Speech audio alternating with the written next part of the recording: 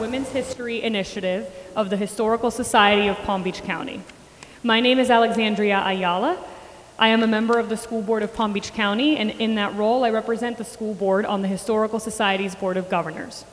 I'd like to thank our board members here in attendance tonight: John Arthur, Tom Burns, Vernique Williams, and our board chair, Richard Johnson, or who I believe I saw downstairs. If I missed you, it is not by intent. Thank you for joining us tonight. And of course, you'll get to hear from two of our esteemed members of our board, Penny and Mary, later this evening.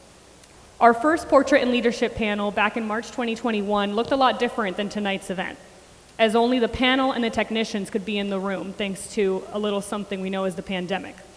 Your presence tonight improves the results immeasurably, and so thank you for coming and joining us for this great evening celebrating Women's History Month. All of our panels are recorded and will live indefinitely on the YouTube page of the Historical Society of Palm Beach County's channel. Please spread the word, especially to any young women in your life who I know will benefit greatly from following in the footsteps and learning from the leaders you'll get to hear from this evening. Our moderator will be introduced by Mary Freitas, a fellow member of the Historical Society Board of Governors and a member of the Executive Committee as well. Thank you again. Thank you. Thank you so much, Alexandria. Good evening. My name is Mary Freitas, and we'd like you to please make a note of our sponsors and host committee, signage over there, who've made this year's celebration of Women's History Month possible. We're so appreciative for all their support. We're fortunate tonight to have as our moderator, Nathalie Pozo, part of the Tri-Anchor morning team for West Palm Beach ABC affiliate WPBF 25 News. She was raised in Miami, born to Cuban parents, of which she is very proud. She attended Florida International University and the University of Miami, where she earned a degree in broadcast journalism. Natalie began her reporting career in Gainesville, Florida, before joining WPBF 2 years ago. For 2 years, during the next decade, she worked at news stations in Miami, Atlanta, and Boston, where she received 2 Emmy Awards for her coverage of the shooting of Red Sox legend David Ortiz and her coverage of a winter storm that impacted the Northeast. After being gone for nearly 9 years, she returned home to South Florida and WPBF 25 in the fall of 2022. Nathalie has been married to Eduardo Reyes since 2015, and it's now her turn to take it away. Thank you, Mary. Thank you, Mary, for that lovely introduction. It's so nice to be with all of you here tonight, and it's an honor to share the stage with these 4 incredible, distinguished, strong women who are leaders and who have made history here in Palm Beach County. This evening, we are going to learn more about each one of their journeys, how they got to where they are today, any challenges they may have faced and overcome in that path to where they are today, and advice that they have for women leaders today. It's very hard to keep their bios short because they have accomplished so much in their lives, but we are going to highlight some of their accomplishments. So let's meet our panelists. Nancy Goodman Brinker may be best known as founder of the Susan G. Komen and Susan G. Komen Race for the Cure, named after her sister, Susie. She grew up in Illinois, where she attended the University of Illinois. President George W. Bush appointed Nancy as ambassador to Hungary and chief protocol officer of the U.S. President Barack Obama awarded her the Presidential Medal of Freedom, the highest honor that you can receive as a civilian. She has been named one of the 100 most influential people in the world by Time and inducted into the Texas and National Women's Hall of Fame. In 2018, Nancy spearheaded the creation of Promise Fund of Florida, a nonprofit formed to improve the outcomes and reduce deaths of breast and cervical cancers. She hosts Conversations with Nancy Brinker weekly on Newsmax. Nancy was the 2018 Archival Evening Honoree for the Historical Society of Palm Beach County, and she is the proud mother of an adult son named Eric. Let's welcome Nancy this evening.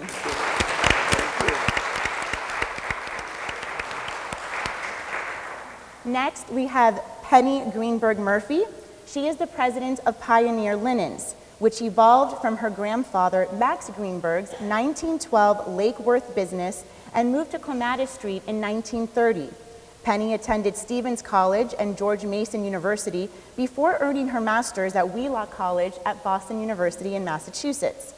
After teaching in Palm Beach County Public Schools, she opened the first private kindergarten in Wellington. When her children were of school age, Penny helped St. Anne Catholic School with marketing and fundraising. Her father, George, invited her to bring her knowledge to Pioneer in 1994, and she took the company virtual. When her father passed in 2007, she was prepared to run Pioneer Linens, where she now today enjoys collaborating with her daughters, Marissa and Camille. Penny and her husband, Alan, also have a son, Alan Murphy Jr. Penny has served on the Historical Society of Palm Beach County for many years. Let's welcome Penny.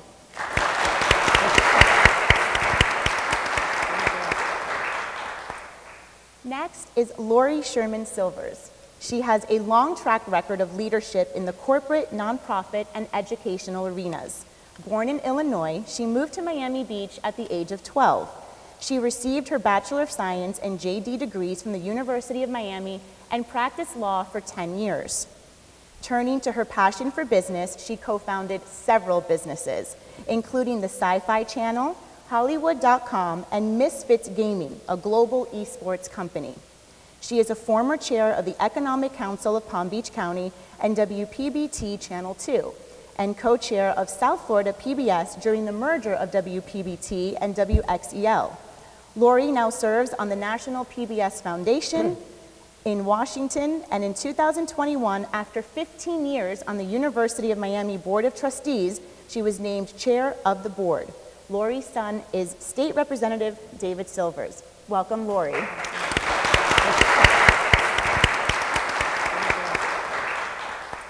And our fourth panelist is Ethel Isaacs Williams.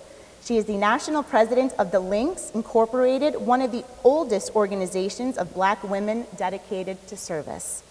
A native of West Palm Beach, Ethel earned a bachelor's degree from George Washington University and her JD degree from Nova Southeastern University School of Law. In addition to practicing law for her own and other firms, she has held corporate positions such as Senior Vice President of Kaufman Lynn Construction and Director of Corporate Engagement for Diversity and Inclusion at Next Era Energy.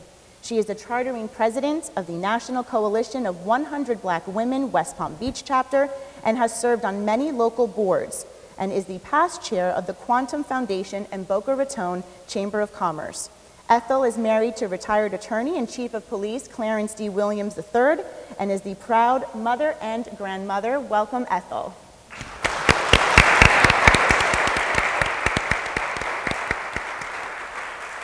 So again, as you can see, we have incredible, strong women here with us this evening. This is an evening to uplift, empower one another, and have very important conversations. So let's go and get started. Lori, we're going to start with you. Okay. So when, if ever, did you realize there may be limitations on what you could achieve because you were a woman?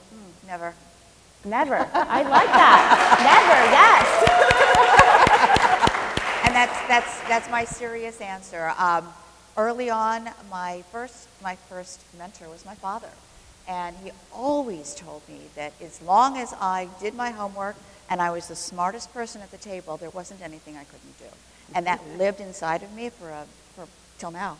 So I really never felt that there was an obstacle. Yes, there were a few things I had to overcome, but I always figured it out. So I never thought that being a woman would stop me doing anything I really wanted to do. How incredible, too, to have a supportive father at home teaching his daughter independence and that she can do whatever she sets her mind to. Right. That's wonderful, Lori. Okay, Nancy, we're going to head over to you. What keeps you grounded with the pressure of your many roles? Well, I've learned to try to map out every day and make sure that the most important things in my life I start with first, which are my family and health care and things. And now I'm focused on living as long as I can because it's going to take me a long time to finish the recent organization. And Lori is one of the co-founders with me, so she knows. But really, I think it just takes more organization and the realization that we have to fight against ageism. It just annoys me that women over 70 are not, you know, considered good board members, so you can't be appointed to a certain, there's just a, still, not too far, but kind of a covered, you know, perception that once you turn a certain age, when in fact, if you work hard and you do things right, you often have more wisdom. Then, you know, you can add something always. And just never to allow yourself to be defined. I had a father like Lori. My father sat down with me every day, told me he wanted me to be a lawyer first and then a senator in that order. I didn't get either one because I didn't do well on any of those tests. Because I am dyslexic. Well, you did well in many other things, Nancy.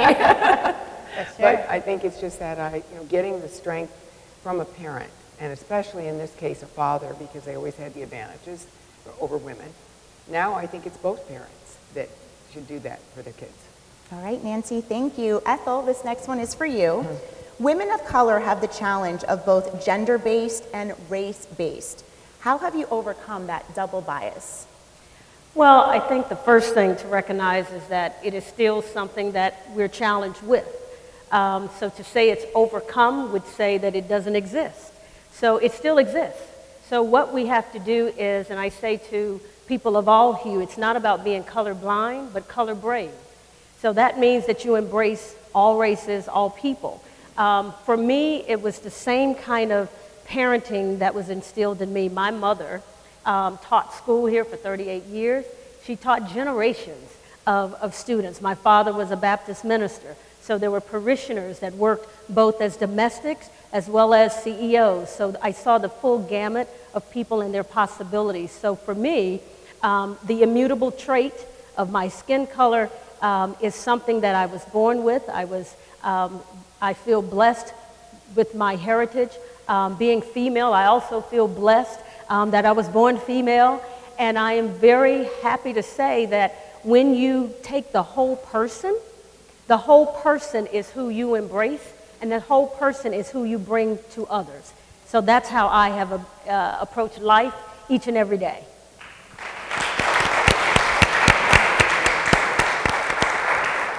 I want to ask a question because I feel like you each kind of touched upon this before we move on to your question, Penny. But I mean, as women, I think we're constantly having to deal with obstacles put in the way, right? You brought up ageism, a woman of color. Do you think that we're making progress? Do you think that we're taking steps in the right direction to help the younger generation? For anyone who wants to answer that. I'll jump into that because I think that women that have achieved success in their life and how they've gotten to that point, I think they have an obligation to extend a hand and help the younger women that are coming up. It doesn't mean that we've stopped growing and being, you know, vital and part of the, you know, the scene, if you will.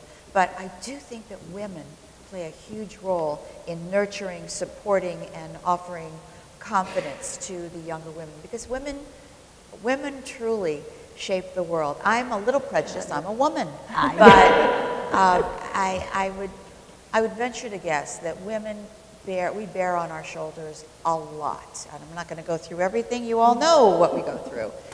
But I do think that it's important that young women have women to look up to aspire to, and, you know, hear the words of wisdom. It's important to motivate the younger generation. Did you want to add something? I just think that the thing that also was important to me in my growing up is that, you know, those things that are part of your gift, that's what you give to the world. So it's that confidence that many are lacking.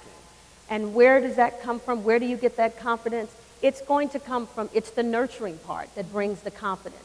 And you may not have children, you may not have someone in your neighborhood younger, but there is always one other woman that you can encourage, that you can support. And I think it's an obligation of women to support other women, regardless of what station and stage in life. My mother used to always say, you may attain things in life that put you in a position where you're better off, but you will never be better than another human being. So I think that gives us all a sense of value and worth. So yes, we've come a long way, but you know what? There are times when those isms raise their head and it feels like we haven't come as far as we'd like to come. And that I know we still have a lot to do. So yes, we've made some progress, but it's still a road ahead. I love what your mother told you. Oh my goodness. Penny, let's go over to you. As a native of Palm Beach County, how have you seen life change for women here? I think that it's so much different than it was when I was growing up. And I really believe that I wish that we would have had the mentors like you ladies, because we did not have that. When the way I was taught was, it was during the 50s, and it was the women were just told, you can get married, look pretty, you get a degree, but your husband, everything will be fine, your husband will take care of you. And unfortunately for many of us, we did what we were told. We went to college, we got our MRS degree, and then shortly after that, we all came back and got divorced. And so it was really interesting.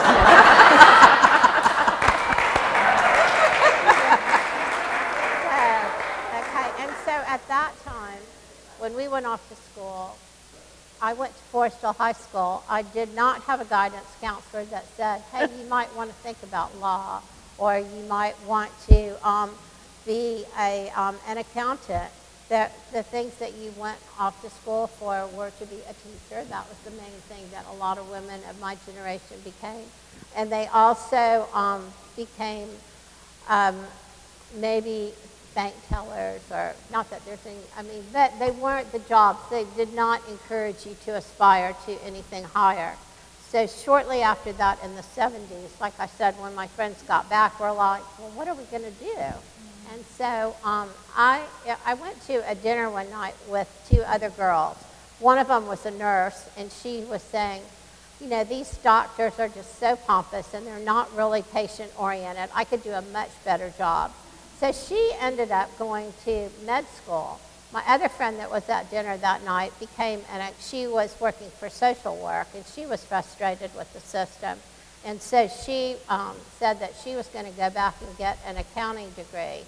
And so then I went home that night, because I was a teacher with the Palm Beach County school system, and you know, there was a lot of bureaucracy going on at that time in the school system.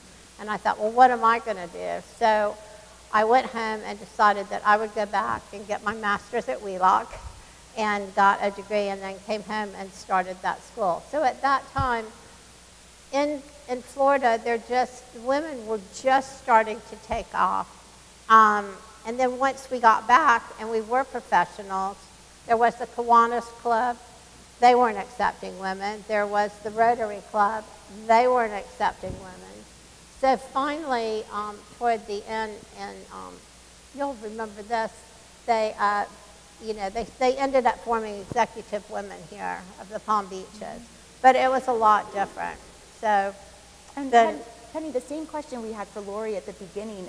What limitations did you, I mean, I know you just spoke about that a little bit, but I mean, was there ever a time where you said, I don't know if I can do this, or, you know, did you lose confidence at times, saying this is just too hard, I can't continue fighting everyone who says I can't do this?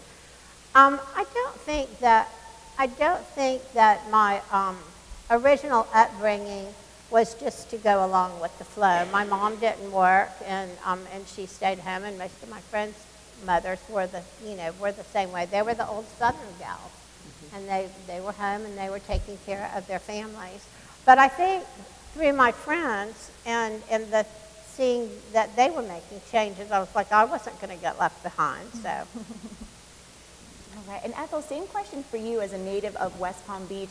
How have you seen just, you know, women's roles changed here? Oh, absolutely. I think there are so many firsts, and we still have firsts, particularly of women of color. When I look on the wall and I see Judge Catherine Brunson, when I think of Cherie Davis Cunningham, who now has a bar association named after her, Eva Mack, that was the first black female mayor, my mother, because she was just a force to be reckoned with. She was not a joiner because she served kind of humanity. She was the teacher that would take the child to meet the need of the child. They needed clothes, they needed shoes, whatever the need was. So for me, I have always seen these role models. The one thing about limitations, I don't want you to think I grew up in this bubble, then they didn't speak about racism and they didn't speak about segregation. I was born in 1963. My siblings were born as early as 1948. So there was a spread in the household almost of a generation and a half. But what they also instilled was that there will be other societal pressures. And you can't change the behavior of people. Laws can't legislate the heart.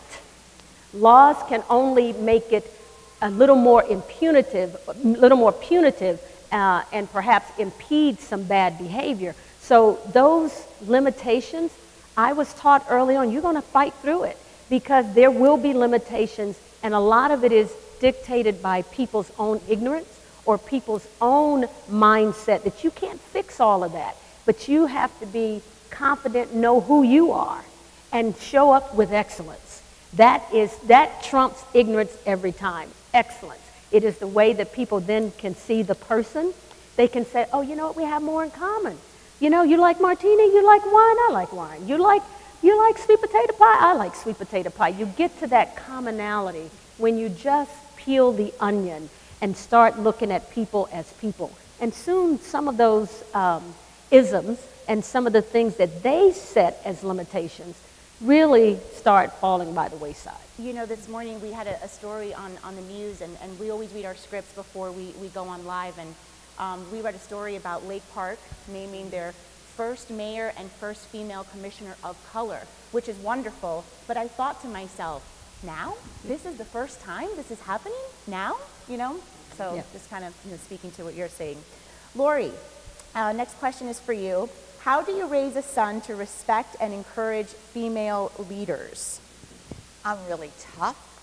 And Talk to us about State Representative Silvers. So yes, I'm very proud of all of my children. I have 1 son and 2 daughters and 5 grandchildren. It was always important that all of my children understood that we're all, and to your point about just we're all people, and we need to speak to each other with respect and with understanding, and not just assume that someone is a certain way because that's how they look, that's how they act, that's how they speak. And it was a lesson that I taught all of my children. And my son grew up knowing that I had very strong values, and he could either agree with me or not agree with me, and it was okay. But he had to hear me out. We don't agree on everything, but the important stuff we do. And so he is legislating for the great state of Florida, and I'm very proud of him because he listens. And he listens, and he wants to hear what is really important to people, to their lives. And one of the things that I made sure that I instilled in them all, you have to assume the best and work towards it. So that was pretty much the lessons that I taught him. I happen to think I did a really great job, and he's a really great guy. But my daughters do understand that, and I have to teach them as well. They're all grown up and they have children of their own, but I don't stop teaching. So they get it from their mama then, is what she's saying. Yeah. Nancy, same question for you. Well, I have I'm a little older than the generation most of the people sitting in here actually, but I did learn something a long time ago, particularly when I found out that my parents found out that I had some kind of reading problem, and it turned out to be sort of normal dyslexia, that you can never say no. The greatest thing that ever happened to me is when people would walk up if I was starting something, in both cases, both organizations. We don't think this is going to work. It just won't work. That is such a wonderful thing for me to hear, because I love overstepping the bar. To their surprise, you have to always stick with something and be so committed to it that you're really going to do it. And by really doing it means you've got to sacrifice a lot of the time. And it becomes sometimes a little hard because your family loses out, other people lose what they want from you sometimes, but you've got to remember, if you're going to really get something done, you've got to stick to it. And you can't take other people's doubt as a prescription of what's going to happen to you in the future or what your dreams are. Nancy, we're going to stay with you. Do you remember when you first realized that you were suited for leadership, and did it scare you? No, because They're so tough, so no. so strong. What I just used to do was sit there and watch people do things, and I'd say, there's a better way to do that, I think. And a lot of it started with the little boys I went to kindergarten with. They were wimpy. I hate to say it, but they were, and the girls were always playing, and we were playing then. We started to play sports and things. And I learned that you just can't let other people define you. And it's really important for women to learn how to have courage. And that's the hardest thing, because if you are working at something and you're fortunate enough to have been educated and have the opportunity to work with people that you know in the end maybe are far smarter than you are, far more successful, is being secure within yourself that you're doing the right thing. And not, you have to learn something, no means maybe. Whenever you're doing something and someone says that can't be done, maybe it can, and you should be the person to try it. And this is for anyone who wants to answer. Where do you find that confidence? Because I feel so many times as women, it's very hard for us to know our worth. We think, oh, if I'm working hard enough, they'll see. They'll see that I'm working hard enough and I'll get that promotion because they'll recognize my work. Versus a man marches into that office, and demands and takes charge and does it. So why do you think some of us are like that, and where does that confidence come from? Well, I don't know that it's necessarily born. There's the question of, are leaders nurtured or is it innate? And I think it's a combination depending on the person. I do believe that none of us get to any place that we are by ourselves. I was the youngest of 7. So the baby usually is a little more bossy. So it may have started then, wanting to take over or take charge or be heard and seen. But it's important as I talk to younger women and women of all ages, because I really like talking to those that are a little more seasoned than me because they have a lot of wisdom to impart. I think that we can't forget the fact that it takes a village. All of us needs that encouragement. So even the toughest, sharpest, most awesome woman, there's a little girl inside that's scared to death. Some of us who speak all the time, we hate to start the speech. There's nerves that comes from singers. You can talk to, there's certain artists and they say, I'm nervous every time I stand up to sing. So I think it's that encouragement. Some of it may have been instilled, but we all need just that little nudge at just the right time to say, you can do it. So that's why it's incumbent upon us. You never know who needs a word of encouragement from you on any given day to say you can make it, you can do this. And Ethel and Nancy, this question is for both of you. How can women make a difference without great financial resources? She was about to chime in. Sorry, Lori, go ahead. Sorry about that. That's okay. It's to your point, and that's to your point. It's so important that women become the role models for other women. One of the most I think the biggest compliment I get when I speak, afterwards when people come up and they want to speak to you about some of the comments you made, I often hear from other women say, well, if you could do it, I can do it. Now, what are they really saying? They're really saying, you seem normal. You seem like one of us. If you can do it, I can do it. And to me, that is the greatest gift. If I can inspire somebody, you don't have to be a doctorate of whatever. Just be yourself and be confident that you can do it, and then nobody's going to stop you. That confidence takes you a long way. And I really agree with that. And also I agree with no matter what faith you have, and it may not be a faith that other people even recognize, you have to have it somewhere. You have to believe that there are people you can always learn from. You can always do something if you feel secure, or you can make yourself feel secure. But honestly, if you don't take the hard jobs, that's the other thing that I think you were referring to. Always raise your hand to the gals that are younger here, and take the hardest job and do the best job at it. And there's just something about that when everyone else didn't think you could do it, and you did it, and you did it well. There's something about that that you'll never lose, that you'll just be so grateful that you did it, and pray the whole time that you don't fail. And even if you have a few failures along the way, right? We learn from that and we grow from that, and it just makes you better the next time you go and try to achieve something like that or set a goal like that. Let's go back to that other question. This is for Ethel and Nancy. How can women make a difference without great financial resources? Well, you raise it from other people. You've got to find it somewhere. and that's the hardest thing sometimes to do. I can't stand having to raise money. But on the other hand, even if you're a gazillionaire at some point, I would imagine people still feel they need more. I just think that it really represents not so much money, but a strong value being created, that people will come and play and do and work hard. And when they have to when it involves writing a check or giving something of themselves, it's currency. It's currency that you're spending. And you need to make sure it's well spent and that you keep moving on and gaining more confidence and having the ability to also teach that to young women. Don't ever, ever give in to you can't do it. Ethel? Yeah, I totally agree. That's why it takes a village, and it takes leveraging our networks. But I also believe that philanthropists understand that true philanthropy stands at the intersection of resources and need. So then you take on that, you say, okay, so I'm here, I have resources, which is not always money. Sometimes it's talent, sometimes it's giving of your time. And what need is being met by you offering time, talent, or resources? So I think, we sometimes measure it by the amount. They say in church, not always equal amount, but equal sacrifice. So that's where the concept of tithing comes from. So I believe that all of us can give something back. And it's incumbent upon us, if there's something broken, the difference, one of the differences between the marginalized and what we would sometimes categorize as the privileged is sometimes just choice. Those that are marginalized don't have a lot of choice. They don't have a choice of where they're born. They don't have a choice always of where they're living. They don't have a choice of access to health care and economic means. However, they should have, and hopefully there's a village that says, here's an opportunity for you.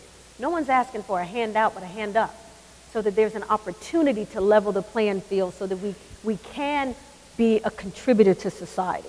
And sometimes that's just giving people your knowledge to show them the pathway. Because if no one is telling them, yeah, there's a pathway, then they feel that all they see is all there is. I love that. Not a hand out, but a hands up. Yes, that's really great.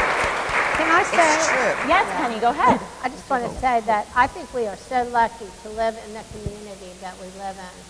Everyone is so incredibly generous here. We have, we're sitting in the Historical Society Museum today because Pat and Richard Johnson were kind enough to give that money to, so that we could redo this building and be able to archive all the history that we have from West Palm Beach.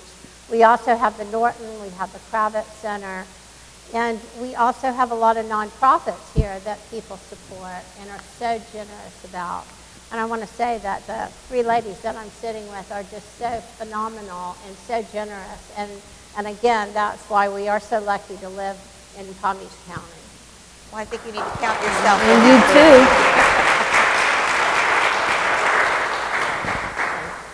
Penny, we're going to stay with you. How can a mother instill leadership in her daughter? Well, I'm really lucky. I've got two daughters that are working with me, and I've got my daughter-in-law here this evening, and I've got two little granddaughters that are coming up and a grandson as well, so I'm really blessed that way. But I think that the most important thing is that action speaks louder than words, and so I think that you have to make sure that you are a good role model for your daughters. I think you have to make them feel comfortable so that they don't mind trying new things. And I think that also, I'll tell you a funny little story. So when my kids were little, they used to go out with my father, who was a well-known character in Palm Beach County. For those of you who don't know, his name was George Greenberg. Some of you may know who he is. But anyway, they would go out with him. And I would say to them, okay, now when Papa introduces you to people, make sure that you stick your hand out, you look at them, and you say, it's nice to meet you.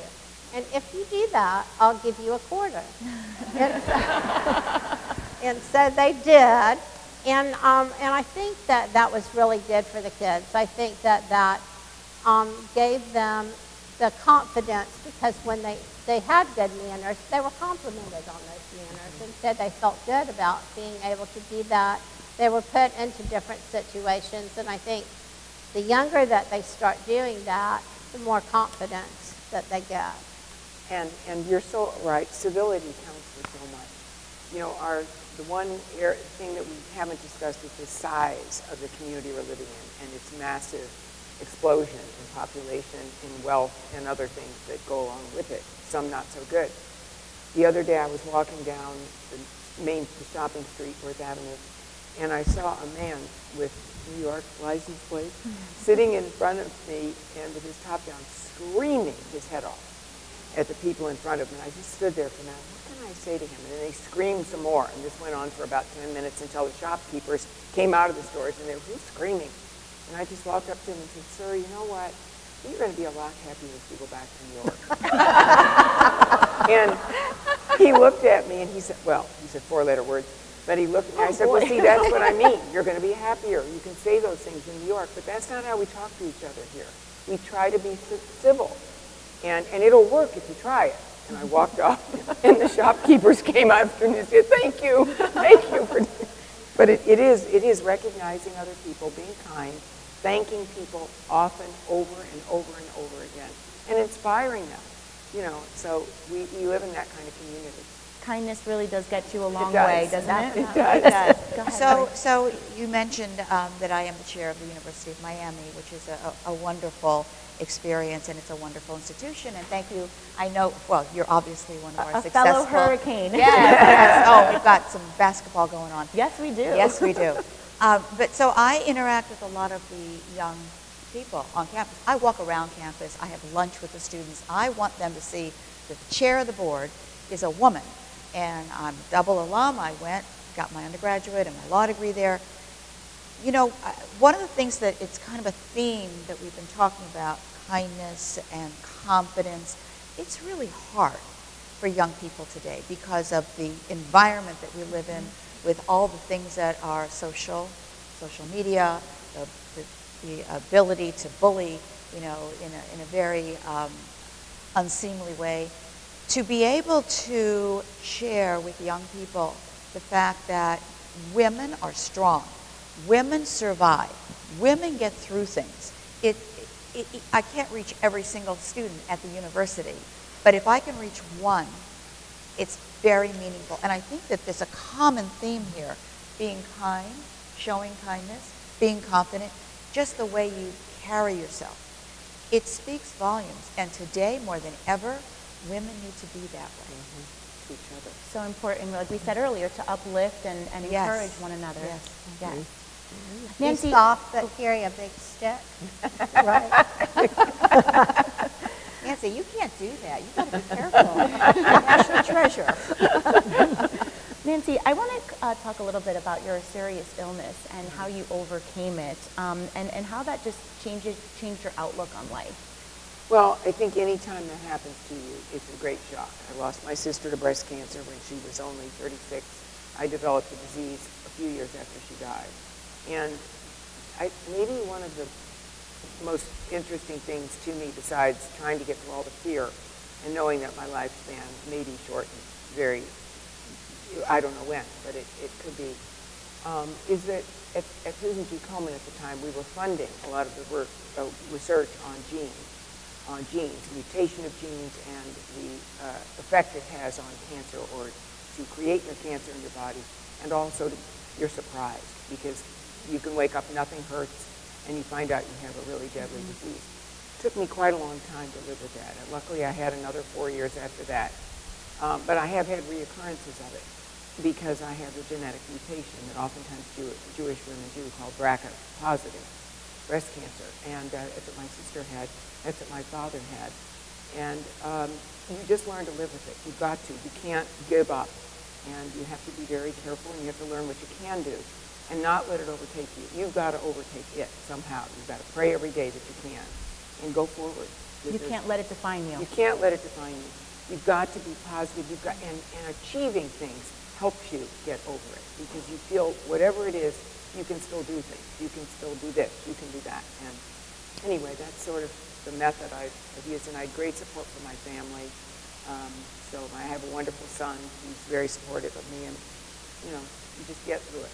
I think this best is you can. a great opportunity to bring up the Promise Fund. Nancy was telling me a little bit about it right before we got up here, and just all the amazing work the organization is doing for women here in our community. Let everyone know a little bit more about it. Well, Lori was one of our co-founders, and what we decided is that we found out, and I found out sort of by happenstance, that there are about 100,000 women in our county, third largest county and the third largest state, who have no primary care, no insurance, no one to give them a medical home. And to me, it looked like a disaster waiting to happen, because you can't do that in a community and have civil behavior go on forever. So we just started really looking at the landscape and the organization or the institution we could work through to deliver people good care. Well, that turned out to be an organization that maybe many of you have heard or seen, Found Care, which is a federally qualified healthcare system.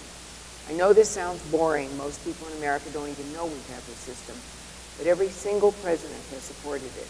There has not been a Congress or a Senate who has ever voted against it. Because why? It's actually Obamacare, where every patient is seen when they come in. They have to pay something. It could be $5 in their pocket. It could be $10. It could be nothing, because people will be treated for that. But good primary care generally always assures people, including myself, that if you have a good primary care physician, have a good exam every year, you will find something that either needs to be attended or treated. When we started thinking about it, I thought, this is a place where we need to move in more primary care, and we got a mammography installation donated by great friends of mine in a company called Hologic to Found Care. And then we brought on patient navigators. These are people who are somewhere between full nurses and social workers. And they care about the patients they're dealing with. They're community navigators. And we have hired them with a solid bond of understanding that they will do everything they can to navigate women with the right care. And so far, because we have been very successful with the people we've hired and brought on and the ethic they have, we've impacted, either educated, screened, treated, or sent through what we call continuum of care to aggregate services of care, because we are in a for-profit healthcare environment here, which means it's darn hard to get, just for people who are insured, let alone those who aren't. But what we've done now is manage to impact over 22,000 of the 100,000 women. And next year I've challenged the group to double that, and double the next year, so that by the beginning of first quarter 2025, we will have gone through a significant round of population. And by the way, it's not just the women who are neglected in this case, it is men too. So hopefully the system will continue to work. We're very proud of it. We're proud of the people we get to work with. And I just thank God every day that I have such colleagues who would stick with it. And now we have a really great organization. You know, Lori and Nancy, I think about all the women who you've helped possibly save their lives in providing them with this preventative care, you know, catching something early. But, right. Yeah. The care, even with a disastrous disease, when it's caught early, you have a 90% chance of outliving it, or, you know, having periodically checkups and getting to the next stage. But it's a time for us to be really take advantage of being one of the great places people want to live, which is Florida, and one of the great counties that they want to live in. We have so much here, and why shouldn't people in our county be healthy, happy, have jobs, civility, have great families? Why shouldn't they? It's beautiful. It's I mean, so many resources here, and we need more place to live. We need more volunteers. We need more volunteers.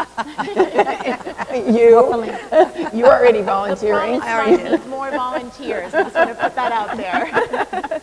Lori, we want to go back to your law school days and how that not only prepared you, you know, in your career of law, but also outside of that as well.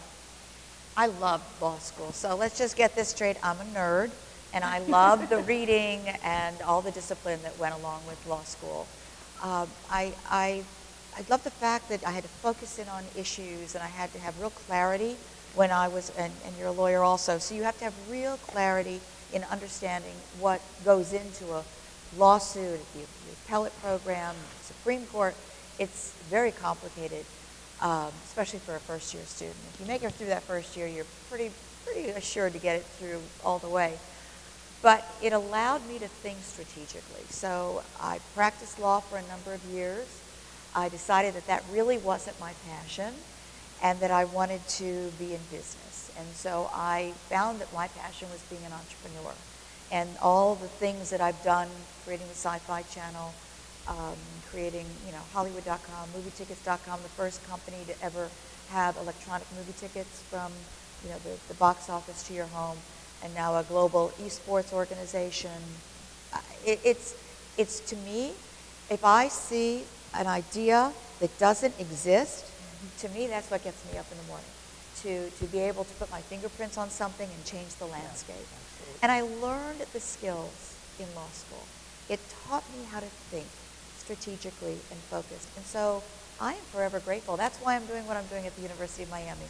I am forever grateful for that level of education and how it changed me. Lori, for any woman watching or here in the audience who says, I have an idea, but I'm so scared about taking that risk. I'm so scared about making that move. What would you say to them? Well, so I'm an entrepreneur, which if you look it up in the dictionary, the first word that comes up is risk taker. Okay, that's actually a combination word, right?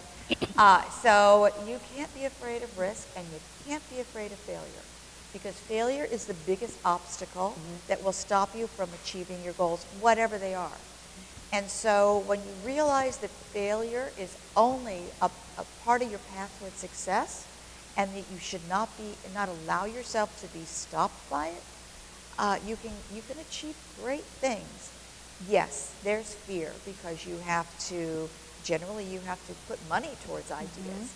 And what if somebody else, my greatest fear when I was doing the Sci-Fi Channel 100 years ago was, this is such a great idea, how come nobody else has thought about it? And that was really a big fear for me.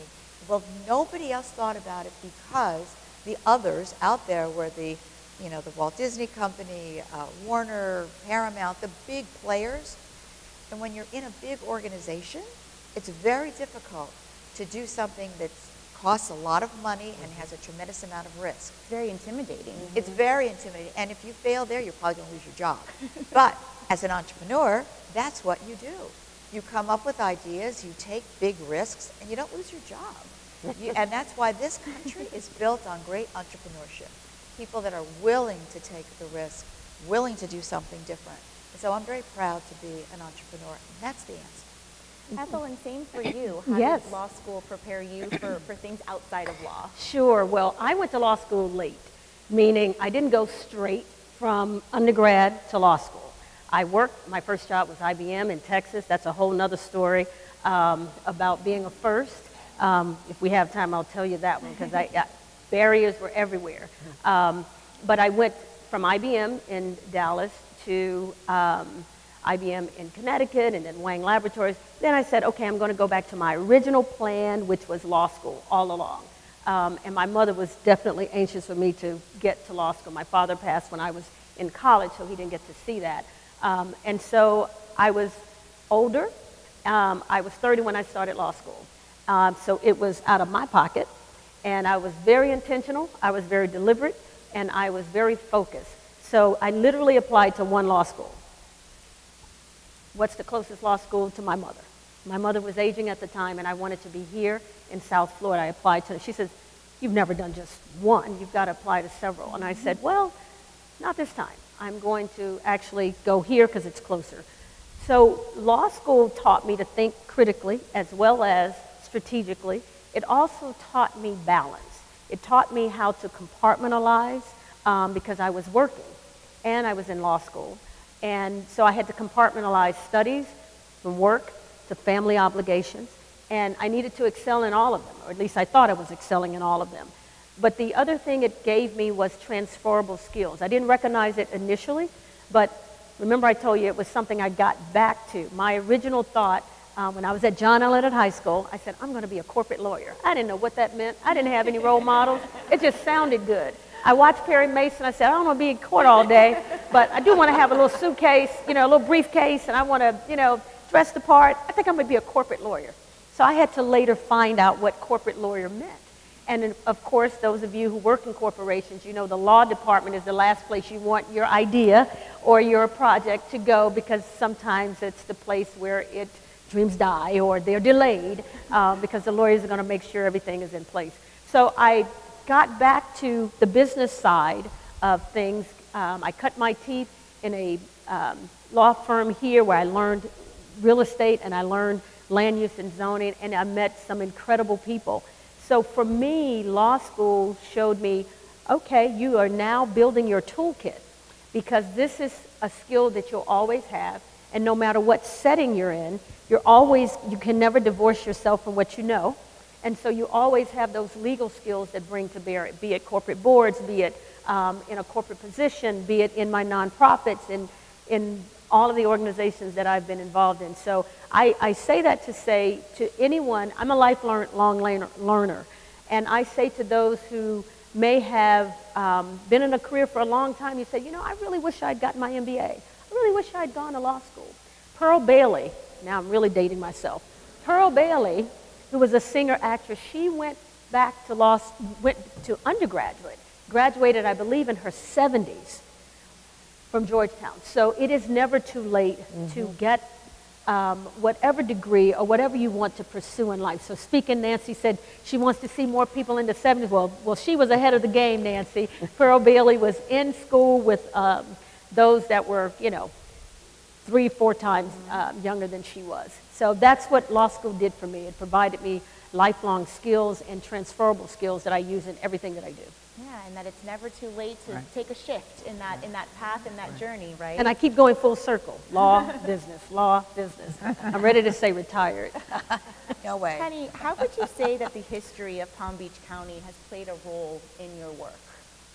Well, I think that my father kept a lot of our ads starting with the 1920s, and so it's really interesting to look at some of these ads, and it portrays all the different decades of things that happened. We have the first colored ad that was in the Palm Beach Post. We have ads from when the people were at war in the 40s, and there's this, and everything was hand-drawn at that time because, of course, there were no computers, and he had an artist who was on staff.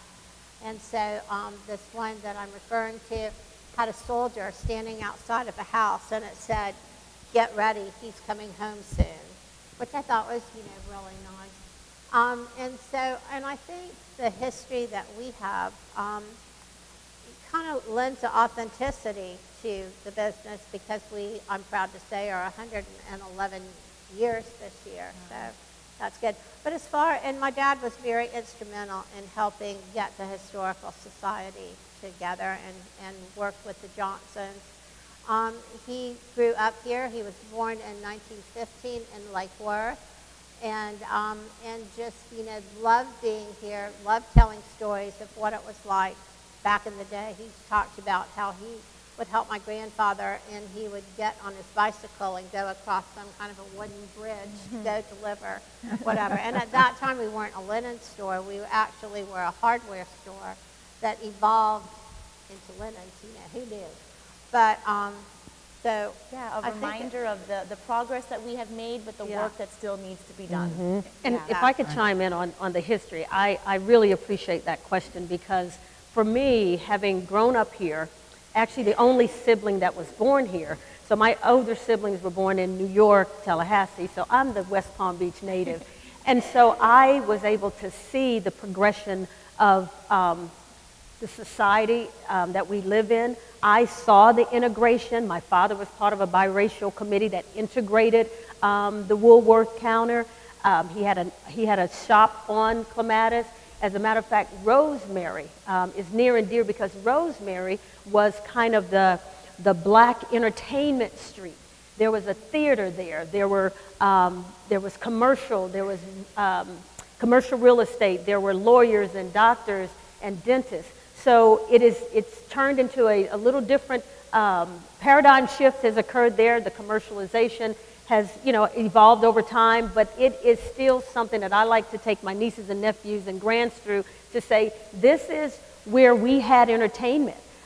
We couldn't go to certain places at that time. So I think when we talk history, you got to tell the whole history, because it's all important to who we are and how we got to where we are. The Sticks in the Palm Beaches, where was a black community in Palm Beach, STYX. And the Sticks is where my father's, he lived here as a boy for a little while, so his grandfather, they would visit, and our church, which is still in Pleasant City, came out of the Sticks.